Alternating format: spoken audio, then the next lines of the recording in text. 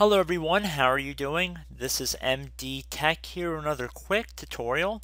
Today I'm going to be showing you how to create a desktop shortcut for programs or files you may have on your computer on Windows 10. So it's a little bit different from previous versions of Windows, especially if you're coming from Windows 7 or earlier. So in this brief tutorial I'll be walking you through how to set up a new desktop shortcut.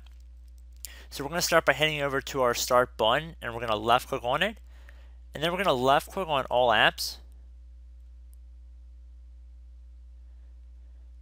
So this will be a list of all the applications that are installed on our computer. So if you have any folders or any programs within folders, you would still be able to access the subfolders here.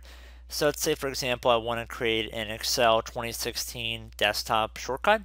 So all you have to do is just left click and hold down on whatever program or file you're trying to move and create a shortcut for, and then just drag it towards the desktop, and then you'll see a little button pop up above it that says link. At that point you can release the pressure off the left mouse key and it'll create a shortcut on the desktop. So you can basically do this for any program within the applications. You had any programs over here under most used, you'd be able to do the same thing with as well. Again, just drag and drop pretty much. So I hope this brief tutorial helped you guys out, and I will see you in the next video. Goodbye.